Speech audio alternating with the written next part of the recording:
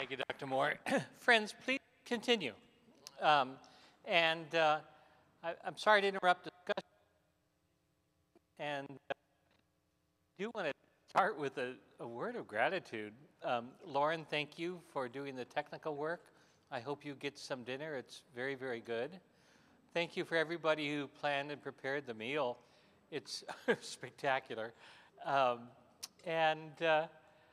I got to tell you, if I lived 40 miles closer, the Knapps would be my pastors, and I would be here with you all.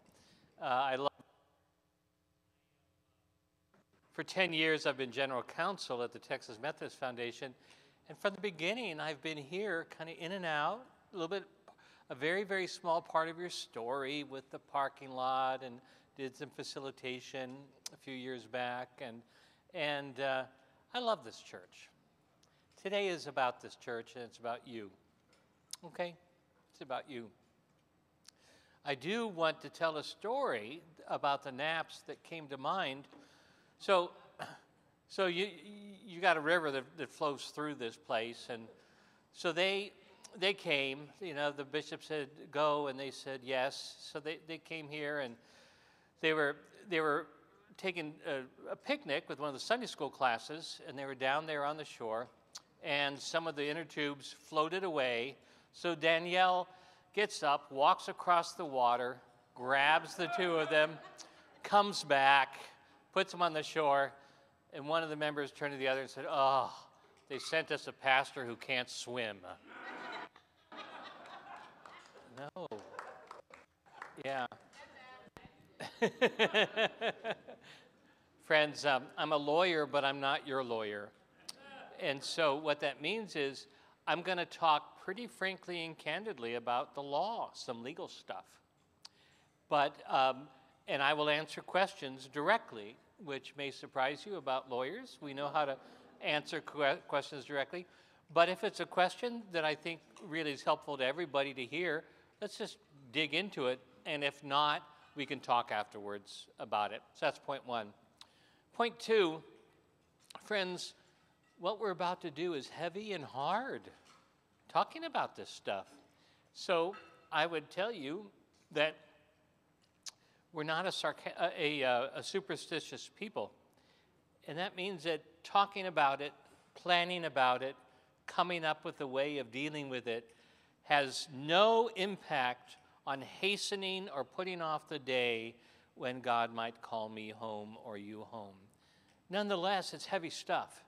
I grew up as a kid really afraid, you know, step on a crack, break your mother's back, and that got in my head. And there was one day, I deeply, walking across the sidewalk, was afraid when I stepped on that crack. And, you know, whatever is in the mind of a 5-year-old or 6-year-old, that was the time when we talked about superstitions. Well, we are not a superstitious people. God holds your and my future.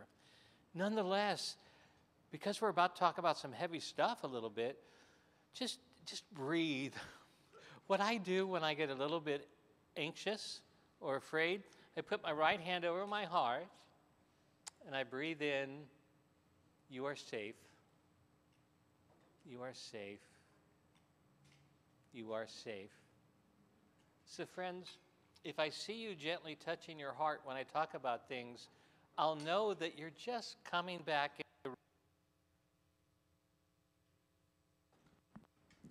The foundation is gifting us this time together, okay? It's a gift. I'm so grateful for this church in so many ways, but that I get to walk alongside you. And Adam, I'm not done. If I can be some help to you and your team and to this church in the future, I will. But today, after the plates are cleared, there's a book over there, and that book is a workbook. And here's one of my hoped-for outcomes today, that you hear something that I'm about to talk about that's in that book, and your takeaway after your aha, I've never done that, your takeaway would be to go home and calendar finishing that part. In other words, engaging in it, opening the book and taking a pen and writing in it, because it's very personal and it's about creating a plan. So this is kind of approach avoidance time. Do some of you, anybody here ever jump to the back of a book, of a fiction book, to see how it ends? Okay, yeah. Friends, there can only be real transformation when we internalize our own story of what God has done in and through us in our lives, and then we're going to express it. So I want to talk about several of the things in that book that are important. And my story begins with Bill and Jane. So I sang in choir in a church about the age of this church for about 25 years. And the church was taking care of my kids, and my wife was involved in children's ministries, and I was that nice young lawyer sitting in the tenor section. And people would come to me to ask me to do their will. And Bill and Jane came in, and Jane was kind of the outspoken person of the two of them, but I gave Jane, I handed her, I said, look, here's a checklist of how to organize all of your affairs. And she said to me, and I quote, oh, I don't need that. I've got it all organized. And she didn't give it to me. Right. The laugh is very appropriate. But 4 years later, their children brought in those boxes when Bill and Jane had passed. And suddenly, this little discussion about creating wills, and we did create wills, turned into about 10 hours of going through their financial matters because they hadn't taken that list, that checklist that reminded them about all of those things. The kids were mortified, not because it was so hard or that they might miss something that their parents were going to give to them. They were mortified because they wanted to be good stewards. And Bill and Jane were good people, but they never realized that their children, their adult children, would want to get this right. And they didn't give them the clue. So in that book is a checklist that'll jog your memory, and some of those things will be blank. I don't own mineral rights, I just tell you. And I don't really have any special collections. I have some really cool carpentry tools, but I don't have any collections. I live kind of liberated from stuff. But there may be things in there that you want to write down. Friends, my draft number was 15 in the Vietnam conflict, and the draft stopped right after I was called up, so I didn't have to serve. But there are people that served in the military throughout all of those years and even today, and frankly, you want an opportunity to write that stuff down, because I will tell you, as my wife deals with the journey of her grandfather's passing and trying to do work with the VA and all of that, it's important to her, and it's important to the family, it's important heritage. I'm moving on to a new topic in that book, and this is really important. It's as important as the financial legal stuff we're about to get to.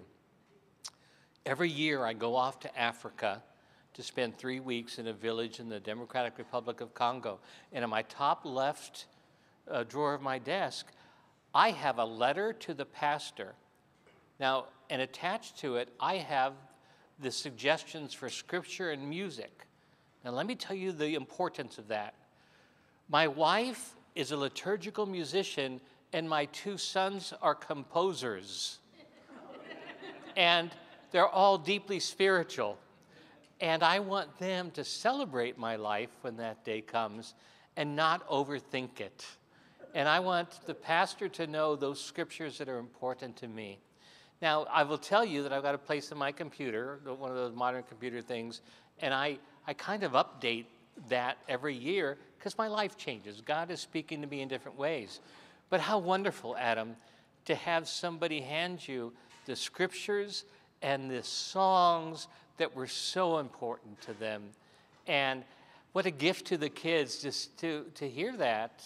You know, his eye is on the sparrow, frankly makes me cry. How great thou art makes me cry. And the idea of the kids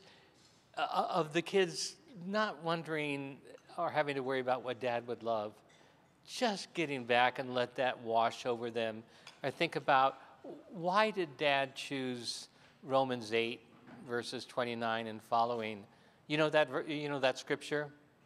For I'm convinced that neither life nor death, nor powers of good or evil, nor nothing in all creation can separate me from the love of Jesus Christ my Lord. Well, that's a write me down verse. And that's one of my scriptures that shows up there a bunch. And I do a kind of a funny letter to them. I say, well, if you're reading this, I'm really glad you weren't on the trip to Africa with me this time. And but here are some things to think about. So in this book, there's also something called a letter to loved ones. And I want to talk about that for a minute. So in the book, in the letter to loved ones, there's literally a blank page. And it's titled Letter to Loved Ones. How would you begin to tell your children or your beloved in a letter what you think? I frankly had difficulty writing those until I kind of hit on this reality. First, if you've successfully given the blessing of the father or the mother to the child, don't take it away. Don't judge, don't control, don't fix, don't advise, just concretely love them. If you're people that like to use big, flowery language, I've always loved you, that's a really good line. But you want to get real specific and concrete. I was watching you one day when you were doing this with your children, my grandchildren, and I was just marveled at that. And I wanted you to know that I was there and I saw it. So if I were to write that down to my daughter, what is she hearing from that? Dad cared, Dad paid attention, Dad saw this part of me that was a gift from God that gave me these skills to deal with these 4 children. And so I don't need to tell them everything about everything. I'm done preaching to them, frankly. I'm done preaching to them. I need to love their mother. I need to live generously in the world. I need to be a good, safe space to listen to them. But I'm done advising. Of course, I will put in my 2 cents. I can't help it because I'm a lawyer, but I'm pretty careful. And I always begin with, sons, you know a whole lot more than I do about cars, so what do you think?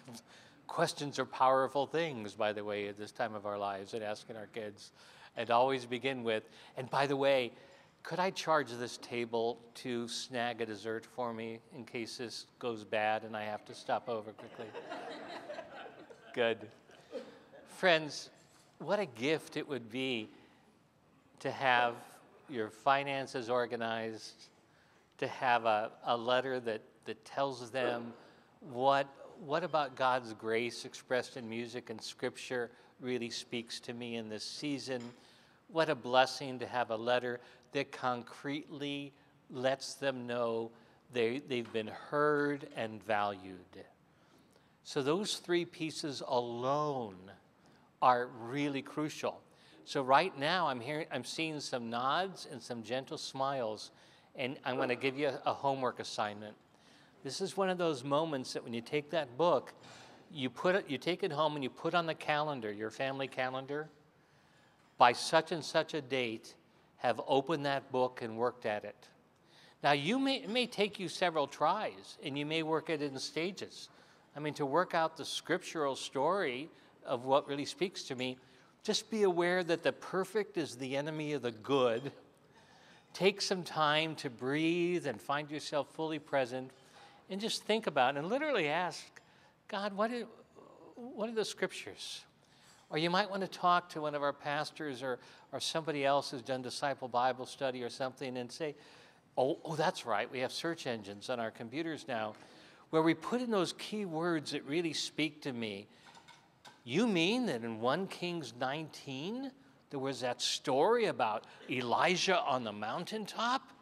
And there was an earthquake and wind, and God wasn't in any of that. God was in the still small voice speaking to me, and I didn't know where that came from. Well, it's Kings 1:19. I'll bet you that somebody in this room can find it if your computer can't. Play with some of those. Try some out, and then as time goes on, evolve that. And literally, if you're in Sunday school or doing your private study or you're in church and a scripture really speaks to you, I think that's the Holy Spirit nudging you.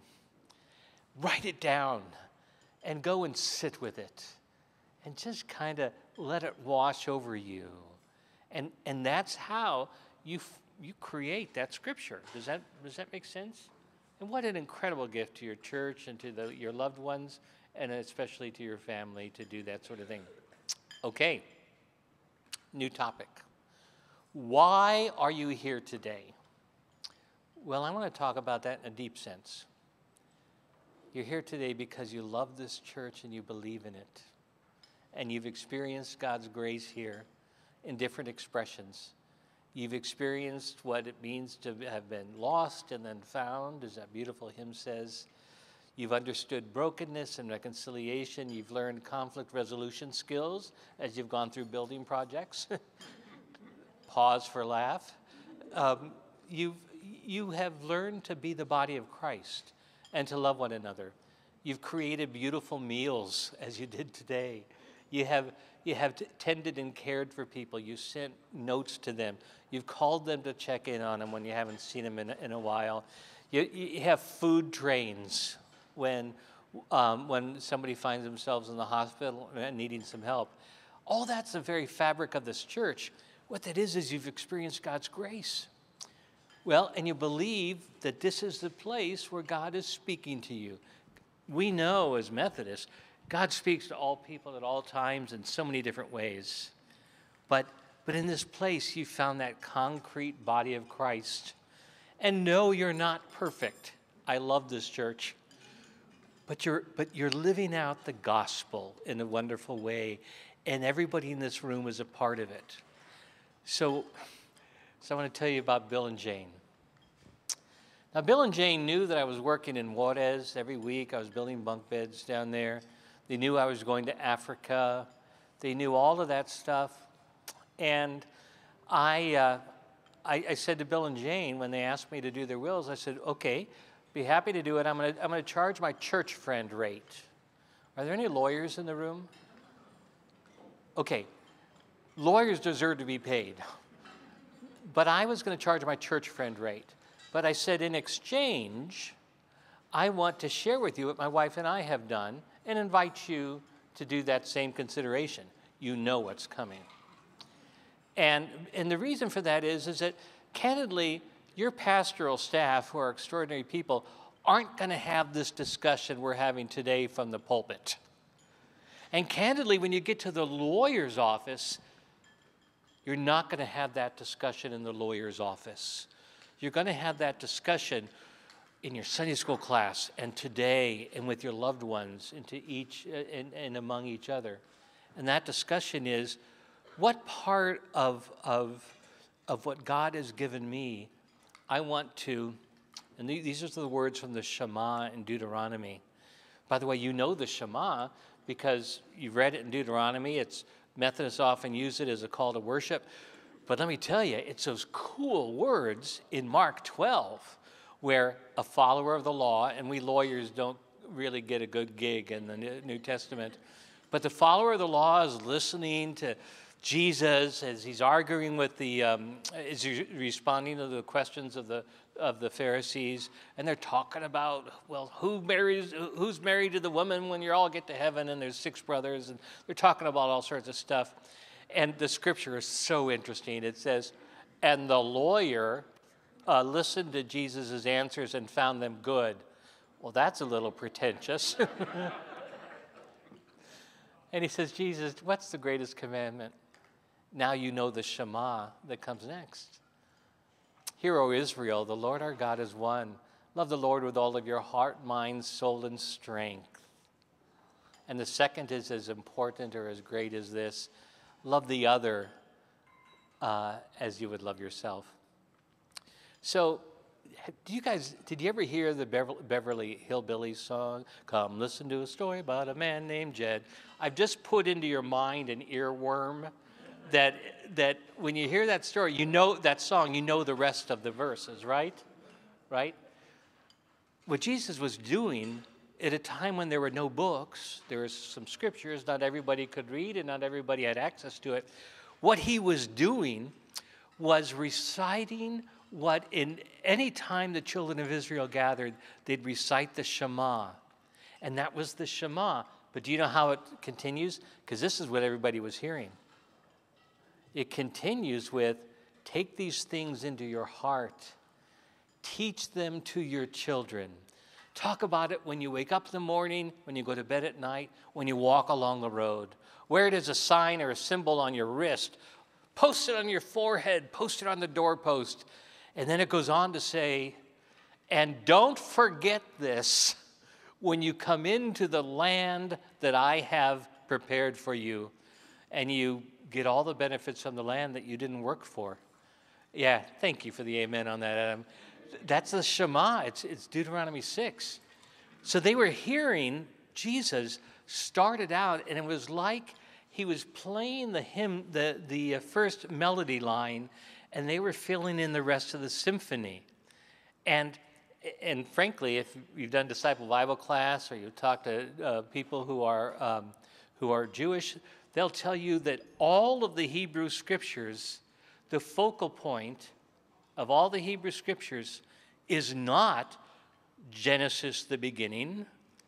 It's not the story of Abram saying yes and everything that came after it. It's not the Exodus story, and it's not even what happens on Deuteronomy 5, which are the 10 gotta-dos and must-dos.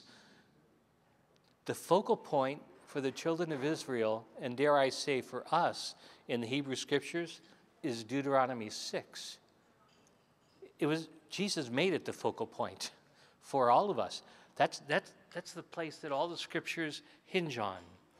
And it's such a beautiful, beautiful scripture.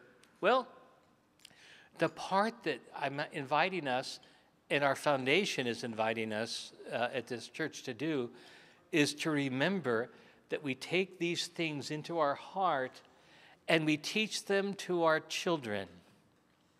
Back to Jane and Bill. So they were getting my church friend rate. I asked them some big questions about taxes and big numbers because that was a responsible thing to do. I said, no, we're not close to that yet. And that should have given me a clue to be a little stronger. And I said, well, let me tell you what my wife and I do. And seriously, I did this for 20 years. And it's too late to complain to the Texas Bar Association about me. But I'd say, look, my wife and I have named our current year's unpaid pledge as a debt of our estate. Why? Because there are some people on the finance committee that have planned on it. And there are people's lives who have planned on it. And there's electric bills that come in and all of that. So I'd make it a bill of my estate, the unpaid pledge. Now, I said the second thing is that, and then I would name what we were passionate about, and say that we've kind of made a gift for that in our wills, and it was one of the ministries of the church. And so I would say to Bill and Jane, this is that long pause, and I was just as encouraging and just as in the moment as I am with you now. And you know what Bill and Jane said? Oh, no, that's okay. We don't need to do that. Now, many other couples had done that. That suddenly lit them up. And they said to themselves, is that possible? I mean, we could do that? But Bill and Jane said no. So when Bill and Jane's kids came, and they were inheriting what turned out to be about a $4 million estate. And they asked me to do their wills. And when I got to the place of sharing with them what my wife and I had done, and inviting them into that space, what do you think their answer was? No, that's okay. We don't need to do that. The parents had missed the opportunity to take it into their hearts and tell the next generation of the wonderful things God has done. Now, here's the part that puzzled me. Bill and Jane loved that church. They always sat in that place right down there, that was their pew, They always sat there, always. They were there every Sunday, and they loved that church. And for some reason, and there was wonderful preaching going on at that church, they didn't make the connection. And you know what? I never had the guts to stand in front of that church and tell them about this opportunity. I didn't do the work of you, Dr. Moore. And our foundation never talked about it. Church never talked about that stuff. And it was the stuff that lay people needed to talk to. Friends, as I've shared with some people at the table, for 20 years I've been involved in Africa. I was involved with doing ministries in right outside of Juarez, across from El Paso. For 2 years I've been a missionary in Asia. So I've done a bunch of that stuff. Frankly, I've taught disciple Bible study after being a disciple Bible dropout. I was way too busy for it till God kind of hit me over the side of the head the next year. The reason why I'm saying all of this, I'm going to add one more. So I've played music on about 20 walks to Emmaus and about 5 Kairos. None of that stuff, not any of it, had the impact on me that Willie Frank Ford had. She's about 90 pounds soaking wet. She was about 80 years old or north of 80. And they asked her to get up there and talk about stewardship. It was that time of year. And you know what she said to the pastor that asked her, "Oh, pastor, nobody needs to hear from me. I'm too whatever. Too old, too small, too creaky a voice." She got up to speak. And I was one of those people, this is prior to choir and all that other stuff. I was sitting about 3 rows from the back in this fairly dark church. Fairly old and dark and hadn't upgraded lighting, but that was perfect for me. The pastor would say, "Let us pray." My head would go down and nothing would happen. Total emptiness. I was hearing great preaching going on. My wife would ask the kids in the car on the way home, "So what do you think of the sermon today?" And I wouldn't have a clue. I mean, I was in a desert time. And Willie Frank Ford gets up there, and we were in El Paso, Texas, and she says, "I need to tell you about my husband and I. We were a young couple. We were members of this church. It was in the 30s. That's how long ago this was. So the 30s in El Paso, you have an idea what that was like? They had an old hardware, good, like a Walmart or something. It's called the Poplar. And Poplar had a credit union with it. And they made a pledge to their church that they loved. And they fell short on it. They're both working people, but they fell short. So they went down to the Poplar. This is a young couple in their 20s. In the 30s, in El Paso, Texas, they went down to the credit union and borrowed money to pay their unpaid promise to the church. And then, now, I was real smart. I had a degree in economics. I was a lawyer. And I was doing the math on that, thinking practically what Willie Frank was talking about. She was talking about paying the Poplar back as she was paying her current year promise to the church. And I was ashamed. Some people get there not through shame. It was shame. Probably there didn't need to be anybody else in that church that day but me. I remember every word of it. Remember what she was wearing, and I remember where she stood. I remember every word. And when I finally got that piece right, for the church, it was loving my children, loving my wife, and I finally got that piece right, guess what happened? This incredible, wonderful, fertile journey. It's as if God, I wasn't usable. God didn't know what to make of me yet till I got to a stance where I could finally hear. And suddenly my prayer life and scripture and all of that really began to blossom because I got that piece right. And I finally got concept attainment, not through what the pastors had said, but through this humble 80-year-old plus woman that scared me to death. And you know why she scared me? Because week after week she would search me out, look me in the eye, and ask me how I was doing. So I would begin to avoid her because I knew she could really see I was in a really dark place. I was in a desert, and she was one of those people that sometimes we overlook who are the real treasures of a church. And she saw through me, and God had kind of put it on her heart. I want to give you a moment to talk, for Greg to talk, Dr. Moore. And the reason is because some people have come before all of us and loved this church and built it. Is there anybody here who built this beautiful church? You've been building it over the years. You've renovated it. Some of you have been here for 36 years. I did listen to that story. But the fact is, whether you've been here for a year or 36 or more, we're standing on the shoulders of giants that God was speaking to and preparing a place for you. And God is still renewing the face of the earth. And one of the ways God is doing that is through these wonderful young pastors. Forgive me for being patronizing. But that's what God's doing. But also through you and me in our role, in our season of life. And I want Dr. Moore to talk for a moment about the foundation here at First Church San Marcos. Thank you, Tom. Well, I've been involved in the foundation for probably about 8 years and didn't know much about it when I was appointed to it, but I've really found that it is my passion because it is an institution that plans not for today or tomorrow, but for when none of us are here.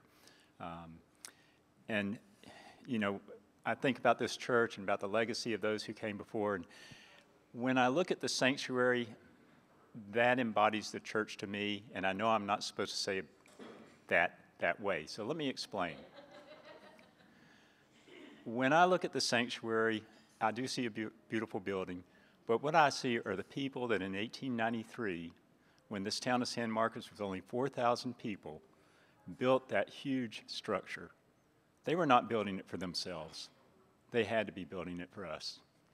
And I think that's what we need to do, and through the foundation we can do that, is that we need to look not for our needs today or tomorrow or even next year, but 150 years from now.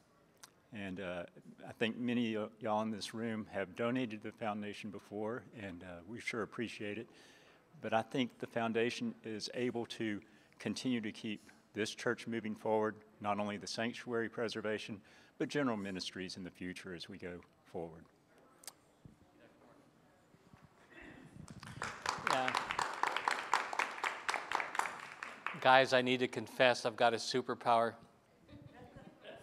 When I talk about the law, my wife's eyes immediately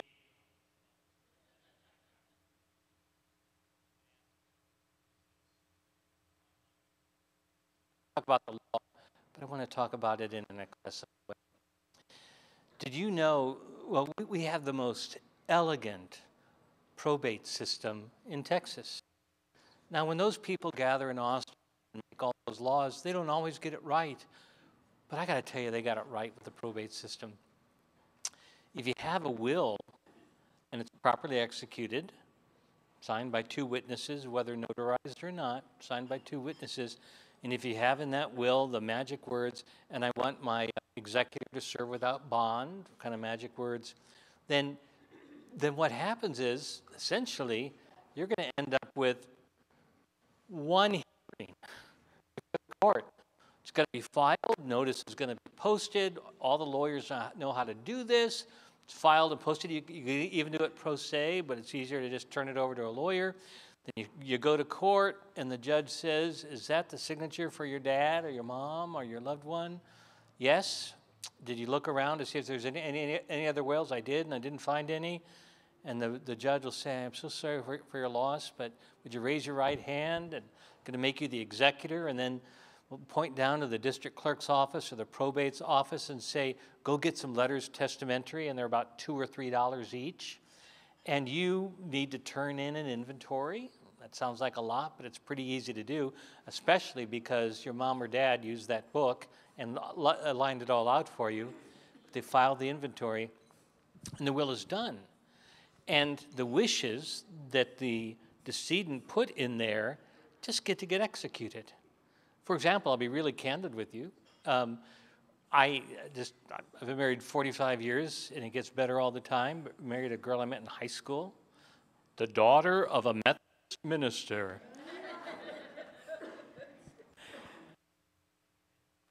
Everything I have is going to go to her. It already is.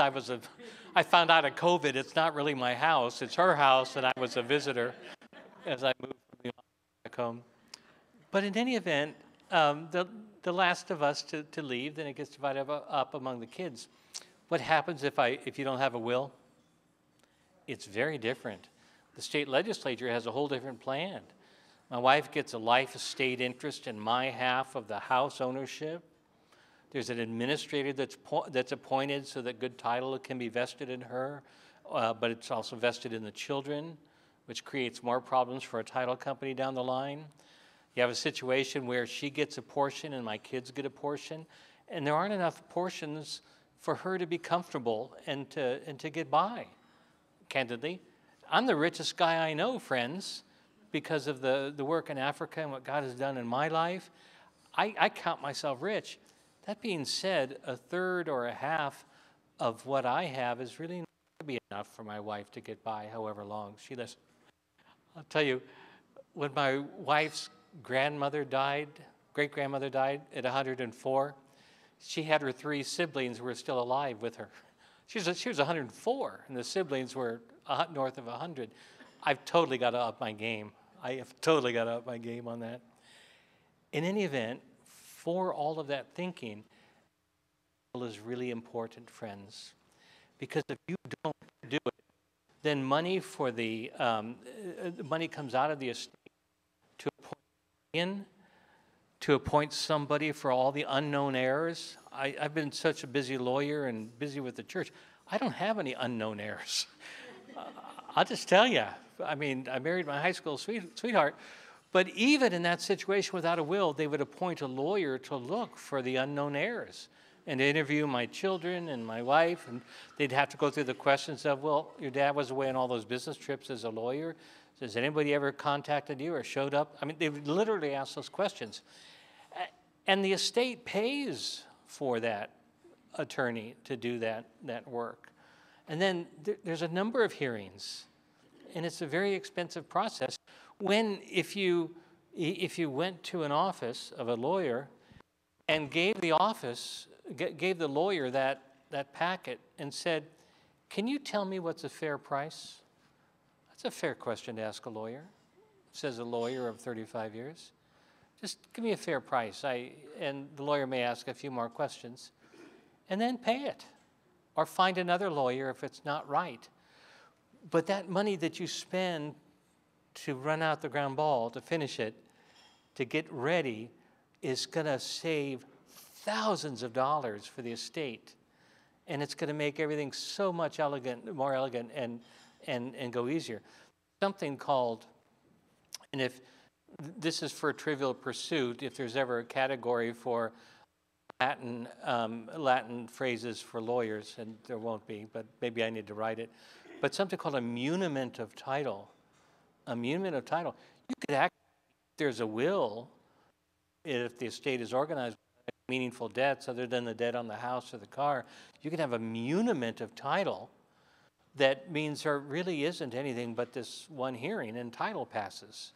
And I mean, it's a wonderfully elegant, straightforward solution to that.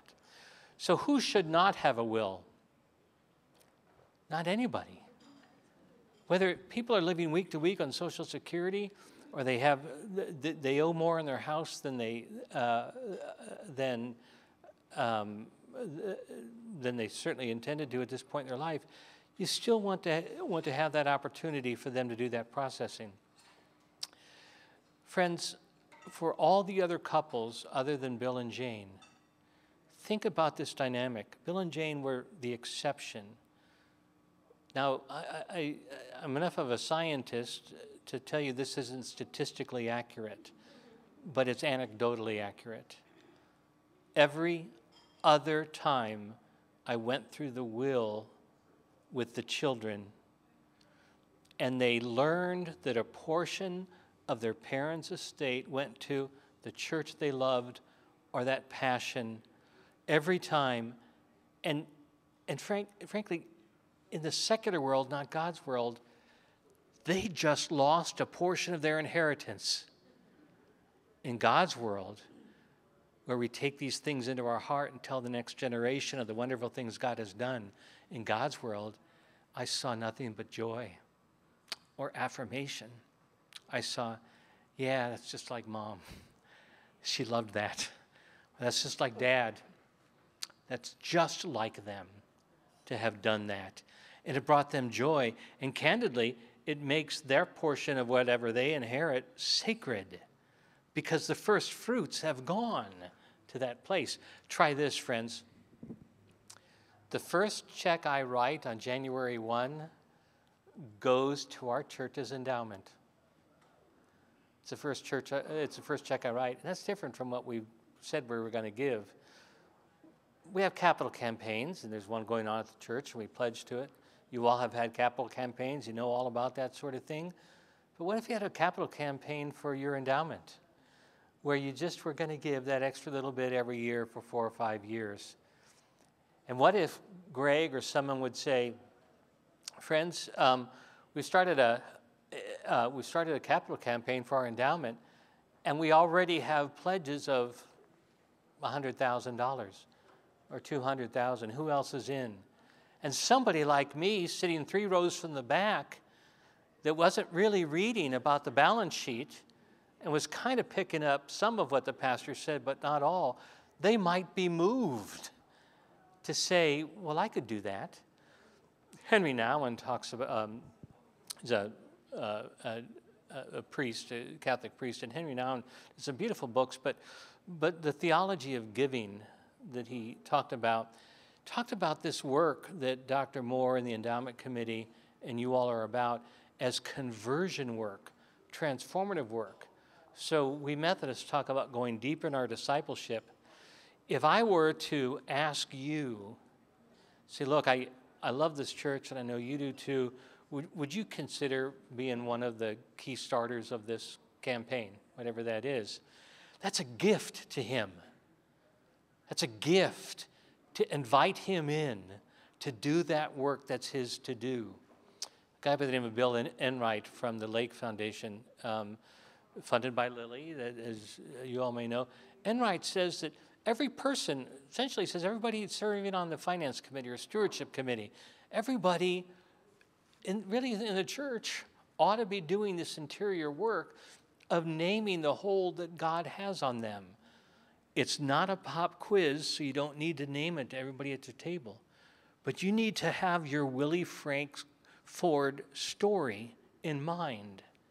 What was the transformative, surprising gift that moved you deeper in your discipleship, or started a discernment process, or a journey, or reached into the desert to lead you out?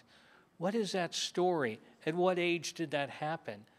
Why is it that you have not only found a measure of God's love for you through this church, but looked at how I might respond to it? We'll leave you with one more story. And remember, before you leave, you're going to grab a book, because it's a gift from your foundation, and take it. It has nothing about Texas Methodist Foundation. This is all about your foundation at this church, because you all have been great partners, and even if you weren't with us, I get to be here and do this work. So be at peace. This is not charging your foundation anything other than a really nice lunch, and I get to be a small part of your story, a very small part. But grab a book, go home and calendar that date. I'm going to leave you with this aha story. True story. Church in Houston had this fellow. The people had kind of lost track of him. He was a widower. They lost track of his story, but he was one of the people that handed out bulletins. And if he were to take you down or walk you down, it was a pretty slow walk, as he lived out his last days and weeks and months. But he was there every Sunday. So what did that tell you? He loved that church. He'd experienced deep, profound healing, change, encouragement, nurturing at that church. He'd had the scriptures opened up to him. He'd experienced the beautiful music. This is a church in southern Houston. Think NASA engineer. And people had forgotten his story. But this is a church that never talked about their endowment. It took a lot of courage for Dr. Moore to get up. That's not his A game, to get up and talk to everybody. He's better at it than he thinks he is. But if lay people are talking to other lay people about this, like what's going on today, what happened next wouldn't happen. When this person passed, this humble, fine usher that loved that church, he left every dollar of his $8 million estate to other charities. Not $1 for that church he loved. Think he got angry one day? No. Nobody talked about it. Nobody invited in. Nobody gave him the invitation. Nobody said, hey, we have some really serious people with a heart for this church and a heart for the future and planting seeds for trees that they'll never sit under, as you heard from Dr. Moore a moment ago. There are people that they could trust that were doing that stewarding and that caregiving work. And if we're not talking about it, we're not talking about the gifts for, or how the money helped with the budget or helped with whatever that what is. If we're not talking about it and celebrating it, and you don't have to use dollars and cents, if you're not talking about it, then you're missing an opportunity for God to open the lives and the hearts of the people who are hearing it. So think Willie Frank Ford, not a public speaker, shaky voice, with a person who was kind of like a whale. I was under the ground most of the time, under the water most of the time, and then the preacher might say, let us sing, or let us stand if you're able, and I would stand up, and then I'd go back down and not hear anything. She caught me when I was up at the surface and listening. That was God's work, doing that work. God is going to hear from you in ways that God won't hear from me or Willie Frank or Adam or your team. And what are we doing? We're just participating in the building of God's love and preparing a place for people that come here long after us. And we're doing it with joy and courage, and we're doing it with being aware that my job is not to fix everything, and neither is yours. Your job is not to raise a budget. Your job is not to raise the foundation to twice what it is. Your job is to count on the Holy Spirit coming with power, as we read in Acts 1, verse 8. And you will be my witnesses, said Jesus, in Jerusalem, San Marcos, Judea, the areas of San Marcos that have never heard about this wonderful church, Samaria, the region, and even to the ends of the earth. You're the member of the church doing work in Rwanda, even to the ends of the earth. You have no idea how God will take your small gift, your promise. And you know what we've learned in the giving world? When you make that statement in your will, or you make that capital campaign pledge, or you make that outright gift, when you do that, your regular giving goes up as well. Why is that? Well, in the secular world, it makes no sense, because we deal in terms of scarcity and limits and budgets. But in God's world, scarcity becomes abundance. And once I get the plumb line right, any carpenters in the room just had one of those moments, mission trips and kids and plumb line, let's get a straight cement wall and let's get that plumb line right. Once we get your and my plumb line right, then we'll know when we're away from the plumb line how to find our way back. We'll know that the plumb line looks a lot like the Shema. Looks a lot like talking about it when I wake up in the morning, when I walk along the road, when I go to bed at night. And in those years, it meant talking about it, and it meant gifts for others. But in our life, it doesn't mean me waking up and talking about Jesus all day long. It means living the gospel, and it means candidly using the resources God has given me, taking it into my heart and teaching my children, and not forgetting it when I come into the abundance that God has prepared for me. So, friends, all of these materials are there, and we can be a discussion partner. If somebody in here wants to approach a pastor or Dr. Moore and say, look, I'd like to have a deeper conversation, but I'd like to have it confidentially, count us in, and we can do that because that's more comfortable. But there's all sorts of wonderful ways. I love paying taxes. I pay every dollar that's due, but there are ways that I can do this work of supporting my church in a way that saves me taxes. Well, not everybody knows that, how to do that. So it can be done, and there's some materials about that. We can talk about that at a later time. Friends, I've taken all of your time. I've got some dessert to eat, but I will stop if you want to visit. Let's consider a year or two from now that you all have told others, oh yeah, you could trust Stanton. He's joyful, he talks about the gospel, he loves this church. And let's invite more people into the discussion. That being said, what a joy to meet each of you. And I'm aware that this is really, the roots are deep in this church. This is holy ground. And I'm so glad that you three pastors found your way here and said, yes, Lord, yes. Yeah, thank you for that willingness to do that. And I'm done. Thank you.